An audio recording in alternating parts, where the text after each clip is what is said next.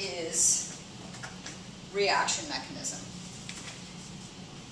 And this is definitely the topic that captivates me about kinetics, and why I love kinetics so much is the way that kinetics provides the information that is necessary to determine a reaction mechanism.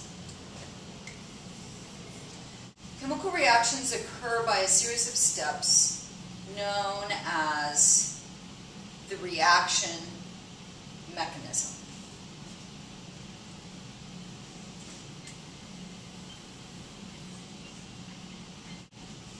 A balanced equation does not tell us how reactants become products.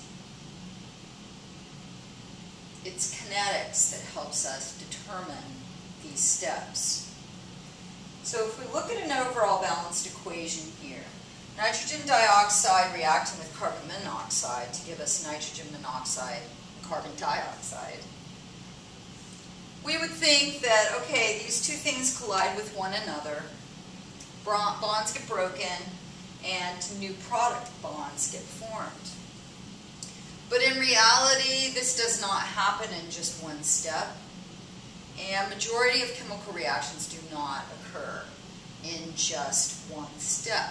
There are numerous steps involved getting the reactants to products. Okay, so for this reaction, this is the reaction mechanism.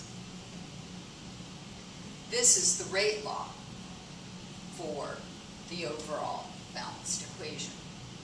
Okay, so once again, what is the overall balanced equation? This is the overall balanced equation. It occurs in two steps. First, a couple of nitrogen dioxides will collide with one another, and they will form nitrogen trioxide and nitrogen monoxide. And then the nitrogen trioxide will react with carbon monoxide to form nitrogen dioxide and carbon dioxide. Okay, so this is a two-step reaction mechanism. You will never be asked to write a reaction mechanism. You might be asked to fill in a couple of blanks, and you're going to be asked to evaluate reaction mechanisms. But reaction mechanisms take years to write, to figure out, a lot of trial and error, and the number one thing you've got to have is you've got to have a rate law. Now, this rate law for the overall balanced equation was determined experimentally. And what this rate law tells us is that nitrogen dioxide is a second-order reactant. Now, what about the other reactant in the balanced equation? The other reactant is carbon monoxide. Carbon monoxide. Does it appear in the overall rate law? It's not here. So that tells us that carbon monoxide is what? Carbon monoxide is a zero-order reactant because it does not appear in the rate law. And that means that, as well, the concentration of carbon monoxide has absolutely no effect on the rate of the reaction. Okay, so this is a two-step mechanism, and what we find in this mechanism is that we make this nitrogen trioxide in the first step of the mechanism, and then the nitrogen trioxide is consumed in the second step of the reaction mechanism. So we have a special name for nitrogen trioxide. We call nitrogen trioxide an intermediate. And that means that it has been produced and consumed within the mechanism and it does not appear in the overall balanced equation. Now, the next thing we need to talk about in terms of mechanisms is something called molecularity. So each of the two reactions in our example is called an elementary step. So it's an elementary step of the mechanism. And the rate law, and this is in quotations, you'll see why, can be written from that elementary step's molecularity. And what molecularity does is it describes the number of species that must collide to produce that elementary step reaction. This mechanism has two steps. Okay, elementary step 1, elementary step 2. And based on molecularity, we can write the rate law, in quotation marks, the rate law for each of these steps. Now, how would we go about doing that?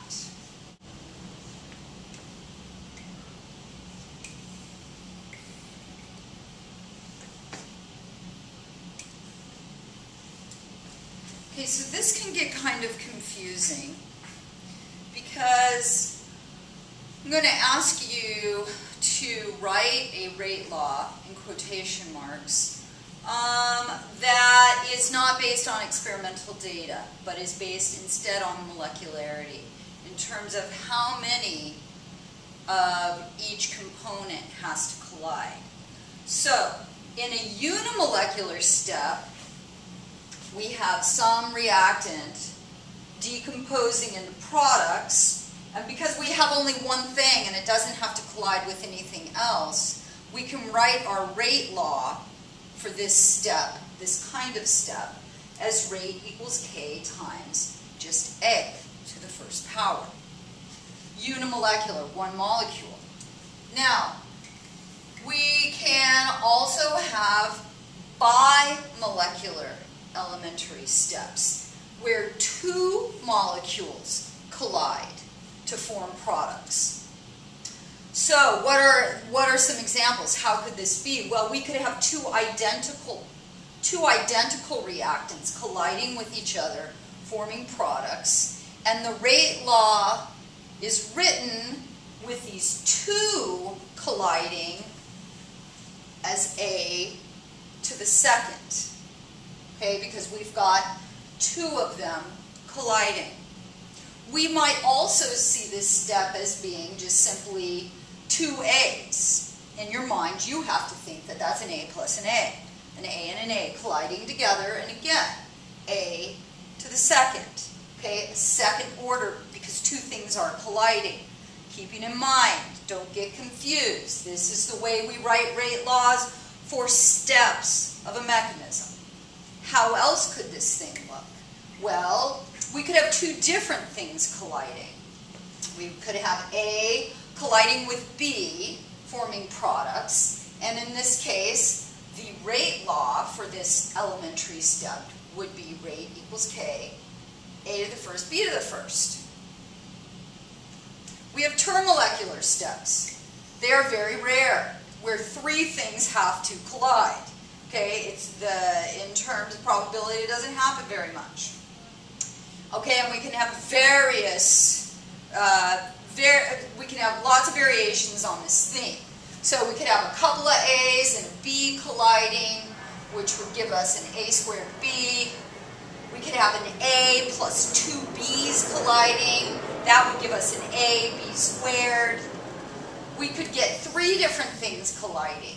A plus B plus C, all colliding together at the same time. And in that case, we would have rate equals K times A times B times C. Okay, so we can write rate laws based on molecularity of elementary steps of reaction mechanisms. So let's go back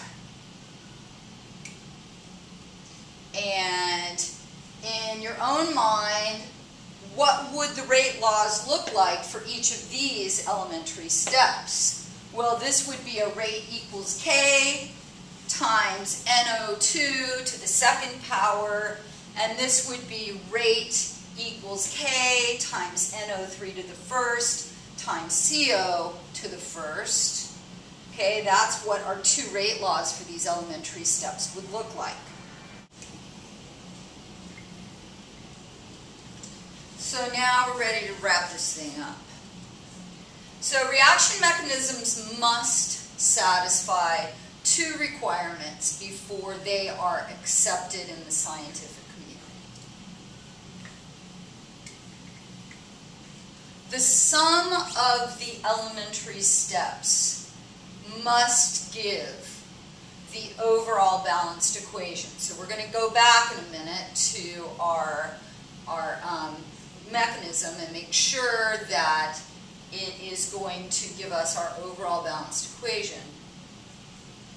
But the key here, and why this has everything to do with kinetics, is that it must agree with the experimentally derived rate law. So the two have to coincide in order for a proposed reaction mechanism to be accepted.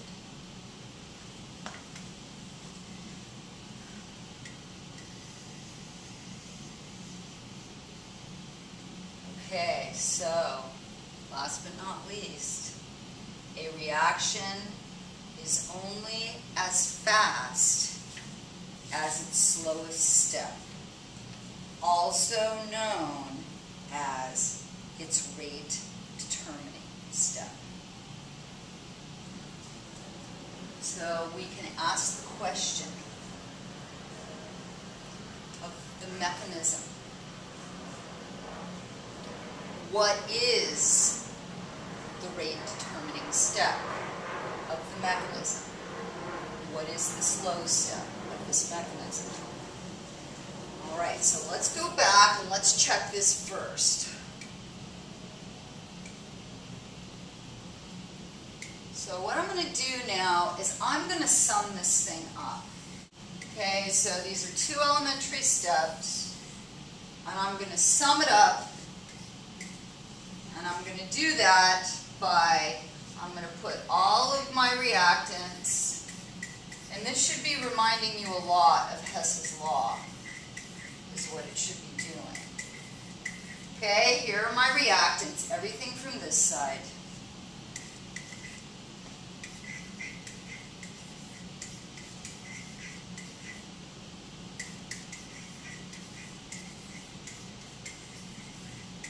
And everything from our product side. Let's cancel out things that appear on both sides. So, NO3, NO3. That's our intermediate. It was produced and consumed within the mechanism. What else can I get rid of? I can get rid of an NO2 with another NO2.